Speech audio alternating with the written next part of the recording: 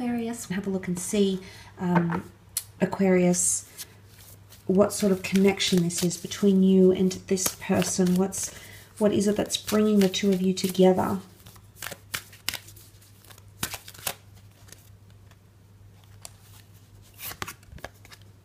Okay, awakening. There was another sign that had this, but I cannot remember for the life of me which one it was, Aqua. Okay, look, this is a very powerful connection because it's going to awaken something within you. The number 2 is quite powerful because it's the number of partnership. You also have the sign of partnership, which is Libra here. So I really feel like the two of you are being brought together because there's something that you need to realize or understand or acknowledge about yourself as an individual, but also as a lover or a future partner to someone. Likewise, I feel like this person is also engaging with you because they too have some sort of awakening. And this is very powerful because it shows that there's going to be a major shift in your love life when this person enters your life and when you establish a connection with them. The card of awakening is really a card of enlightenment. It's a card of understanding, and it's complete brand new perception. So I think there's a very beautiful potential from what can come of this. The karmic lessons that you'll learn, karmic energy, the karmic lessons that you'll learn, Aquarius, need to happen. It's all about divine timing for yourself and for this person when the two of you come together. So this is really, really powerful. A beautiful connection here, possibly the first of its kind, or your second major love connection in your life. Let's have a look at the areas of strength in this connection, Aquarius.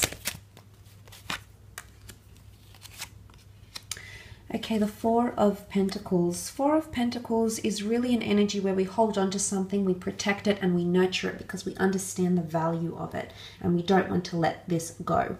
Now, I feel like in one way, the attachments that you'll have to each other will be quite strong, and I don't think it's an unhealthy attachment. I think the two of you could potentially have a solid connection, but you're both quite codependent on each other. And that's not to say you'll both be really clingy. I think it's more to do with the fact that you'll both hold on to each other, but because it's coming through as equal, the 4 is an equal number.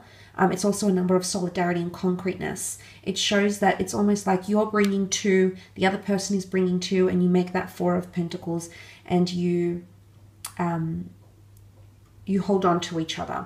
It's also a card of protection, okay? So maybe you're going to be very, very protective towards each other. You're going to stand up for your relationship. If there's anyone that has anything to say or, you know, put their 2 cents in, or if anyone was to ever offend or upset your partner or vice versa, the two of you will be quite supportive in protecting each other, lifting the other one up and helping them draw inspiration, okay, or giving them solace and or comfort as well. You also have the 10 of Cups, which is a beautiful card. This is actually the happily ever after card, so I think one of your strengths could be your ability to build a family together, find marriage, or live happily ever after together. This really is a card of completion. It's a card of fulfillment. It's looking to the rainbow in the sky. It's also optimism. And when we think about the rainbow, we understand why the rainbow comes out after the storm, after the hardship, after the obstacles. So I feel like it's your ability to always see the good in a situation, or the strength is here that both of you will see the best in each other as you overcome obstacles, and you'll always be, at least at some point, or at least to some degree, I should say, you will be quite optimistic because the rainbow is the colorful moments, the memories, the nostalgia, the beautiful emotions we feel when we're with each other. So this is very powerful. It's also, I do see the two of you falling in love, possibly creating a family. But this is having all your emotions here and a lot of affection. You're standing here side by side, embraced in each other's arms. So you're saying yes to each other, yes to the future, and you're also saying yes to what's to come, but you're standing hand in hand here. So this really is your partner in crime, the person who's going to be supportive of you, who's going to be encouraging of you, and vice versa. So one of your strengths is your ability to build and create a life together and be open to experiences. I think this is going to be an absolutely wonderful journey here for you, Aqua. Let's have a look and see where the challenges may lie, however.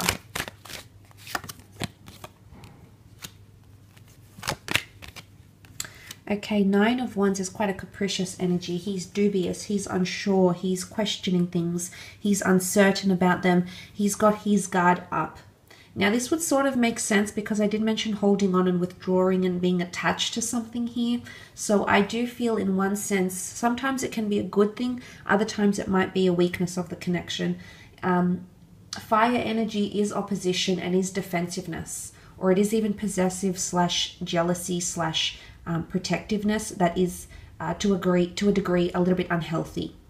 So it can be obsessive behavior. It can be ownership, someone wanting ownership and the other not letting, not letting the other break down those walls and or barriers, because the Nine of Wands, he's on guard, he's on alert here. So it's either defensiveness in bottling up what could be emotions, because you have the King of Cups who rules the emotional realm, or it's defensiveness or not wanting to open up about those emotions. Now, this could be you, Aqua, this could be them, this could be the both of you, but you might see that in the Nine of Wands. It's also suspicions or paranoia.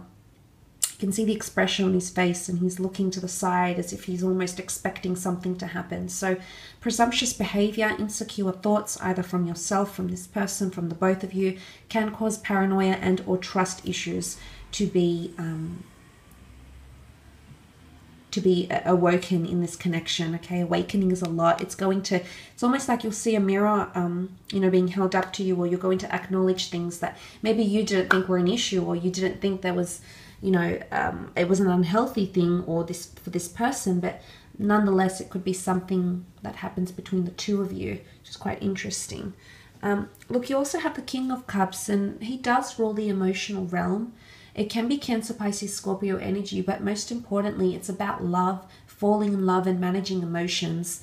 The King of Cups reconciles with his emotions. He's very aware of them, but in this context, if we're reading it as a challenge, then he's trying to suppress emotions. And I say suppress because he's literally floating on this sea of emotion on a stone slab throne. And to read it in this context, I feel it points to someone bottling up their emotions or not expressing them as openly as you could. And when that is expressed, it's great and it's glorious and it brings harmony and happiness and affection, and it allows that bondship to be built closer and closer between the both of you. But when it's not, it has the potential to curb your relationship because it's suppressing emotions.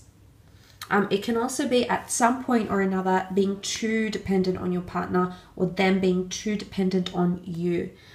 Because King of Cups is a lot of emotion, but look at the contrast here between the Nine of Wands and the King of Cups.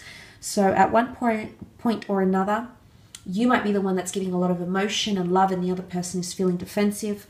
At another point later on in your relationship, this person might be the one that's giving you a lot of attention and love and wants to open up their emotions, and suddenly you're suppressing. It's also something linked with the subconscious.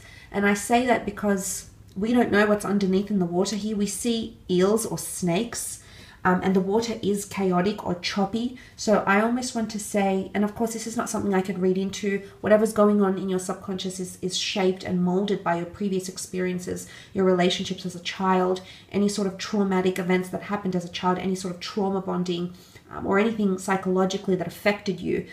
So this is something you might not even be aware of, but the subconscious is somehow going to impact this relationship, and it's going to prove challenging. So that might have something to do with it. Some of you might be seeking professional help, or your partner might be seeking professional help, but things in the subconscious aren't readily, it's the way why we do things, and to understand that, I think it takes a professional, first of all, to help you uncover what it is that's going on in your subconscious. But maybe understanding that, maybe through spirituality, maybe through psychotherapy, maybe through meditation or prayer or religion, that might help you. But that could be an issue, okay? Suppressed issues or the subconscious thoughts. I will leave it at that, Aqua. Thanks so much for watching. I hope you've enjoyed it, and hopefully we shall be connecting very soon. So take care and bye for now.